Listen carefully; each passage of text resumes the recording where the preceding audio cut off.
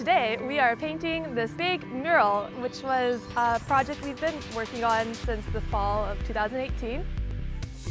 Director of Campus Planning and Development approached us to see if we can engage one of our art classes in creating artwork on this road in front of UNC building because they were planning to close down the road.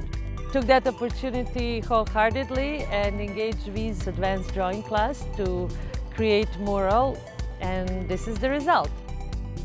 This is a class of third year and fourth year BFA students.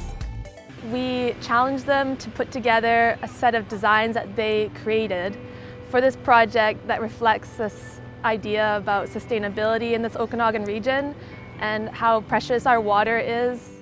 We're doing a nature theme, so it's often about the ecosystem and our waterways and our creeks. We're using water-soluble paints that won't damage the environment with runoff. We're taking back the space for nature. This is going to be a cottonwood tree when we're finished, and it's connected to a pond, which is connected to a stream, which is connected to a river, which is connected to the ocean. It's been fun so far. I've designed a lot of the animals for the mural. So I've been doing some river otters and some turtles.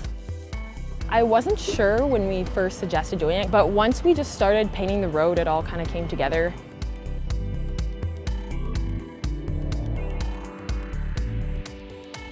To put your work right into the center of the university where everybody can see it and ask you questions, bring students to the new level of commitment.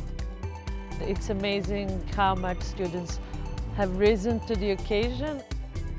A very nice lesson in teamwork and collaboration, and yet each student got their own vision realized at the same time.